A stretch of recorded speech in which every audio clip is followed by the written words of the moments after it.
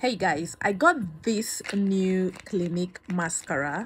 I am careful of the makeup products that I use because most of them react on my face and on my lashes, especially fake mascara. So they told me that they launched this one, and especially what they said this one does is it adds 230% more volume.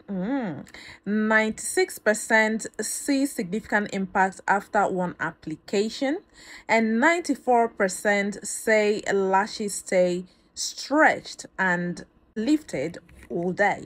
All right, so currently I am not wearing any mascara or lashes, so I'm gonna put it on right now to see how much the volume can add.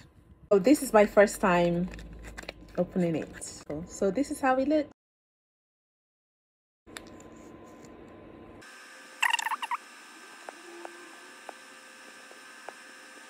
Okay, here is the final result for the mascara. Moment of truth. Can you see the length? There. You see here? Watch here. I didn't fix any lashes.